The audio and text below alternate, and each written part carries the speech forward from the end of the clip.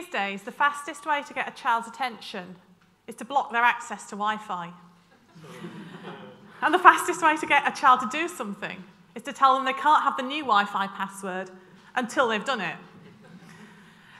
Our children are growing up surrounded by technology, and it's really interesting that we're here today at the Silk Mill, which is the site of the world's first factory. And it was at the cutting edge of the Industrial Revolution. Because today we're in another revolution. We're in a digital revolution. Digital technology is changing everything. It's changing the way we live. It's changing the way we work. It's changing the way society works. And it's changing the skill set that our children will need for their futures. I believe that coding, the art of giving a computer a set of instructions in a language that it understands to perform a task, is going to be an essential part of that digital skill set. And so I'd like to invite you to come on a journey with me through some of the experiences that I've had helping children learn how to code, to explore why this is. And our journey starts on a train. So I was travelling down to London a couple of weeks ago, and I was sitting at a table with a mum and her child, and we got chatting, as you do. And the boy, we'll call him Joseph, started telling me all about his favourite book, which was called The Hairy Toe. Now, Joseph clearly loved this book with a passion, so much so that I suggested, well, maybe it would be a good idea for me to read this book. And he looked at me and doubtfully and said, well, it's in my school library. So I said, no, it's okay. It might be in my school library as well. And he looked at me absolutely baffled and said, are you still learning how to be a children? And I said, no, I work in schools. I teach children and adults how to code.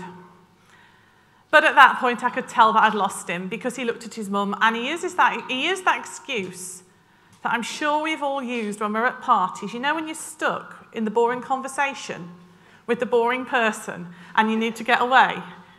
So Joseph looked at his mum and said, I need the toilet. So off he went.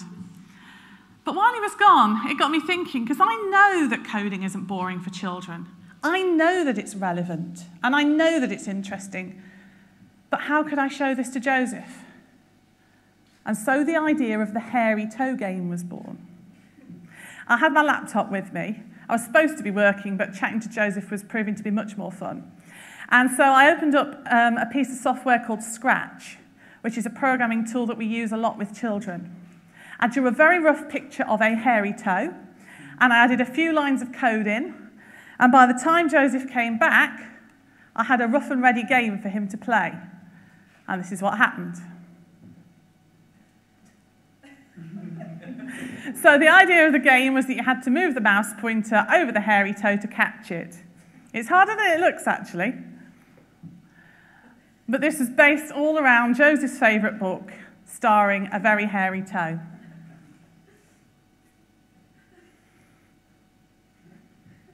So Joseph got to 5 points, and he turned to me, and he looked up at me, and he said, I wish you were my teacher. And so Joseph was convinced of the power and the magic of code. And children do need convincing, because although they are surrounded by technology, they're swiping through their social media, and they are tapping their likes, and they are waggling their thumbs on their games consoles without any understanding of the underlying technology that's going on with what they're doing. Last year, I came across an initiative called Code Club, which aims to change some of this. And I was working in a primary school in Derbyshire, and I was working with a teacher called Mrs. Devonport, and we were teaching IT and supporting IT in schools, and we were really fed up because IT in schools was creating a Word document. And if you were really fancy, you'd create a PowerPoint presentation. And if you were really, really fancy, you'd put some word art in it. And we knew there had to be more to computing and IT than this in schools. And so I came across this website called Code Club. And it was full of activities and projects to do with children aged sort of 7, 8, 9, 10, 11 to do with coding. And I went back and said, Mrs. Devonport, we need to start a code club. So we did that thing that you always do when you're trying to decide what to do, and we wrote a list of all the good reasons we should do it, and we wrote a list of all the reasons not to. And the reasons not to were quite complicated and long, and we thought maybe we shouldn't do this. But then we got ourselves in gear, and we decided to give it a go. I used my computer programming knowledge from studying at university. Mrs. Devonport, being the awesome human being that she is, got involved as a teacher and gave her enthusiasm to the children. We were literally 1 week ahead of the kids. We started the first project ourselves the week before the kids came. And at the start, we had 7 children. It was not the most popular club we'd ever run in school. Basketball club was running at the same time, so we did have a bit of competition as well. But these kids came, and they engaged in a way that I'd never seen before with children using computing. And so they would do things like code a rocket so they could fly to a planet. Or they'd code a musical instrument like a drum so that when they clicked on it, it would make a sound. And they'd build that up into the whole area of a rock band that they could play by clicking on different instruments. Or they would code an alien, a talking alien chatbot. And whether you asked the alien a question, depending on how you coded it, you'd get a nice answer or a not so nice answer. And what happened really quickly was amazing, because the children took these coding ideas and concepts and turned them into things that were interesting and relevant to them. So it was just like Joseph's Hairy Toe Book, but this time the children were doing it themselves. So instead of a talking alien chatbot, one girl coded a talking unicorn. And this girl had a wobbly tooth at the time, and she was really miffed about the pain of her wobbly tooth. And so in this, the unicorn's giving her sympathy and saying, "Don't worry, I'm sure it'll all be fine." I actually think I want a talking unicorn to do that too. And then another boy coded a surfer. So it, like the drum where you clicked on it and something happened, this surfer surfed across the wave, and when you clicked on him, he fell off and sustained some horrible, nasty injury.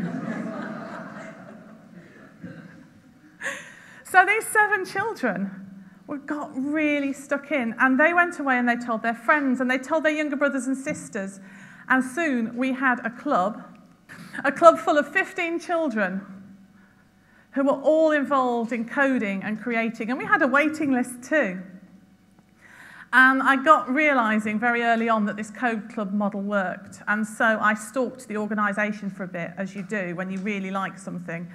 And they had a job that came up in the East Midlands, and my stalking paid off because I applied for the job and I got it. And now I have the privilege of travelling around schools and seeing coding that other children are doing, and talking to universities and talking to businesses about how we can match industry and educational skills and take them back into schools.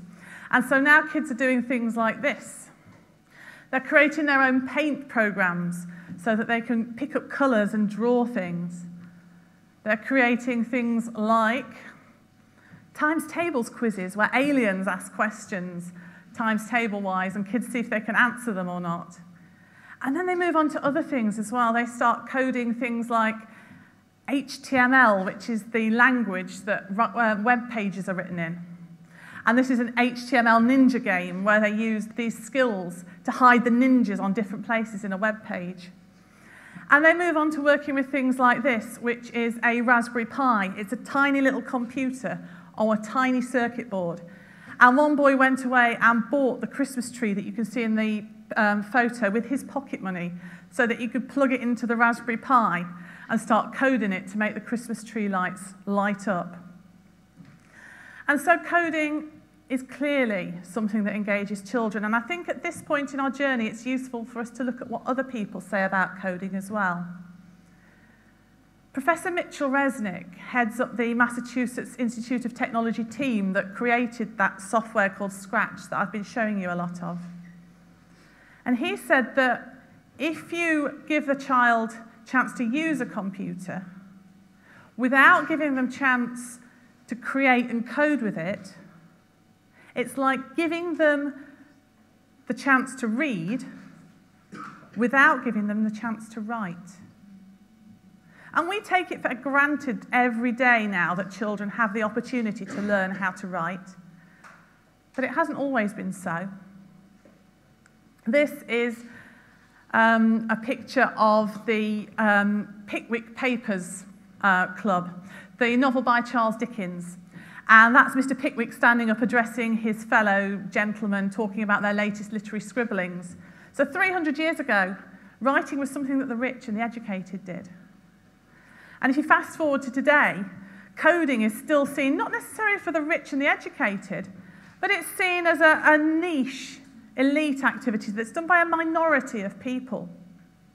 This is the software development team at moneysavingexpert.com taking part in a hackathon, and I think they probably encompass most people's idea of the stereotypes of what coders and programmers look like.